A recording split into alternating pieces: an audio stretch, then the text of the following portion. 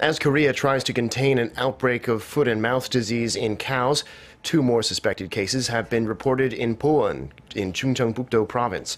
The Agriculture Ministry, meanwhile, confirmed Monday that vaccines have proved effective in curbing the type A strain of the virus, the type that's been detected this time. But with the nation likely to run out of vaccine stock, the ministry says it plans to import more from abroad. Hyo-sun reports. The government has confirmed that the recent outbreak of the A-type strain of foot-and-mouth disease can be contained using vaccines.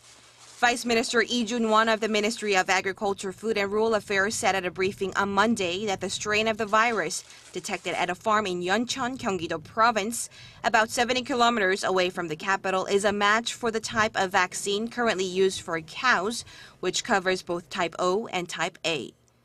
Lee, however, said that the current inventory would not be enough for the worst-case scenario where the virus spreads to pigs, adding that Korea will have no choice but to import more doses. According to the Agriculture Ministry, the country has 990,000 of the O+A vaccines and 8.3 million of the O-type.